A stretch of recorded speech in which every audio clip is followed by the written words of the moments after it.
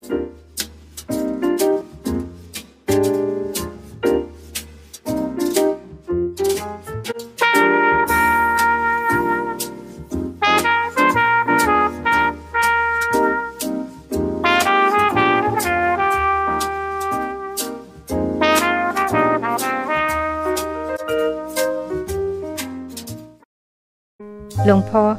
what are the consequences for people who like to rejoice in merit and people who like to rejoice in sins?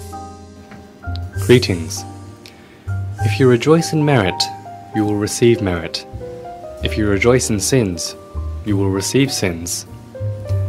First, what is to rejoice? To rejoice is to be delighted with or to be happy with. A simple translation is to support or consent to. It is to delight in oneself and the giving of moral support to a person who performs good deeds so that they have the courage to do even more good deeds. This is wonderful. Rejoicing in sins simply means being unhappy when someone performs bad deeds. It is when someone else performs bad deeds and you think it's great. For example, when someone you don't like gets hurt, you become happy and you think that it serves him right. Oh, I'm glad that he is suffering. Although you don't get along well, it doesn't matter.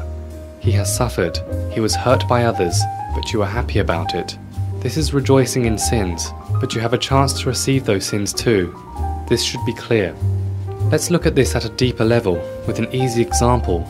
You may not like this type of person, but you should not rejoice in their suffering. For instance, there is a drug dealer who has performed bad deeds. The law dictates that he gets the death penalty. The time comes. The newspaper announces that this drug dealer was given the penalty of death because he had caused great harm to many people. If he were to continue living, more people would become addicted to drugs and more people would suffer. Therefore, he could not live and deserved the death penalty. Many people rejoiced in that punishment because he deserved it. People rejoice in bad deeds like this everywhere. When it happens, people all over town rejoice. When the drug dealer was sentenced to death, people all over town rejoiced in it. They did not know that they were rejoicing in sins. They were happy with killing a person. They were happy that someone was being killed. In general, most people would see that this is right. He performed such bad deeds and deserved to be killed. Actually, we do not create lives, nor do we create a person's life. Therefore, we do not have the right to kill anyone. When there is killing, we should not look at it from the perspective of the law, but we should look at it from the perspective of the cycle of reincarnation. No one has the right to kill anyone. When there is killing, there are bad deeds. When we rejoice in that bad deed, we will receive the bad deed as well. Why do we receive this bad deed?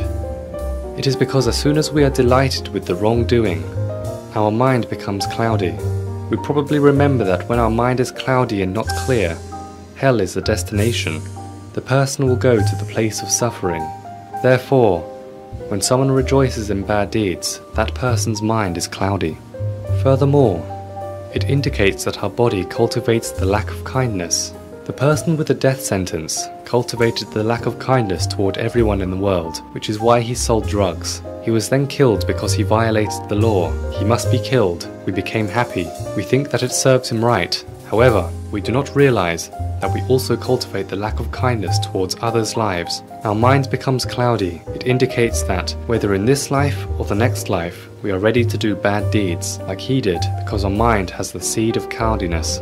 In addition, we cultivate another bad behavior of not thinking thoroughly.